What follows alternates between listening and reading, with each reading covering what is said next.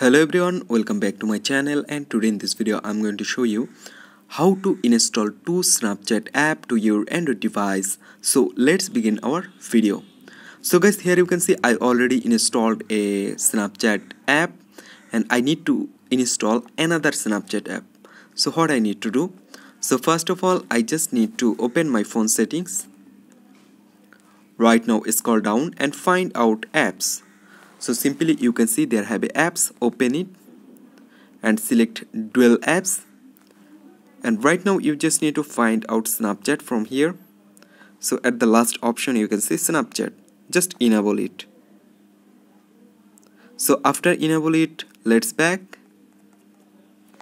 and you need to check it. So right now you can see there have two Snapchat app. So right now you can active two Snapchat account with your two Snapchat app. So I hope you can understand and hope guys this video can help you. Don't forget to like and subscribe to my channel.